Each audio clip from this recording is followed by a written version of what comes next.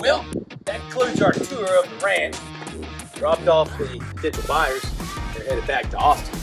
Oh, and before we go inside, we saw 6 white-tailed does today, 2 scimitar oryx off the airstrip over here, 1 trophy aoudad and a female running over the ridge in the south part of the ranch. We saw fox. We saw, longhorns, of course. We got plenty of longhorns over here at the water trough on the east side. And no illegal immigrant activity. So that's a plus. So you get a special treat today. I'm here with Chris Cryer, who lives in East Texas. You are, I would call you a professional hunter, and you raise exotic animals. Yes, sir.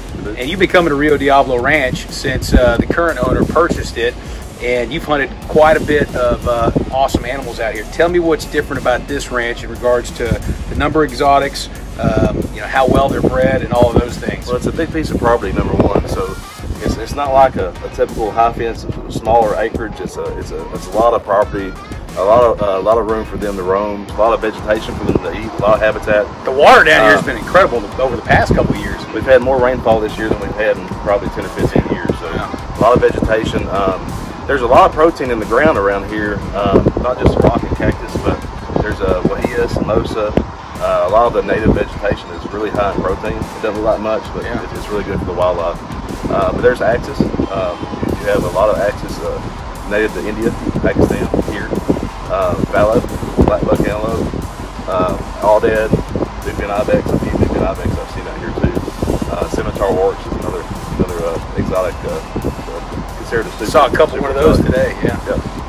So it's a and your native whitetails, ton of those, and bird hunting, and native whitetail and bird hunting, dove hunting. You have blue quail, you have a few bobwhite quail here too, and so it's just a really spectacular place. It's the atmosphere is just so open.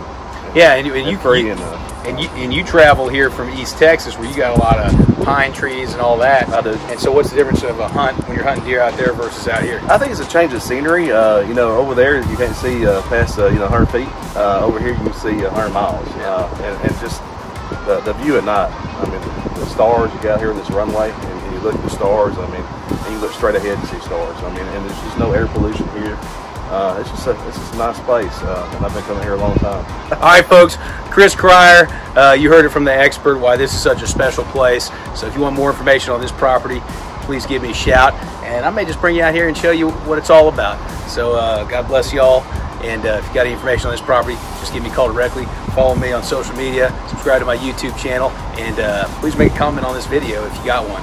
Talk to you soon. Thank you, Chris. Thank you. All right, let's go hunting. Let's go.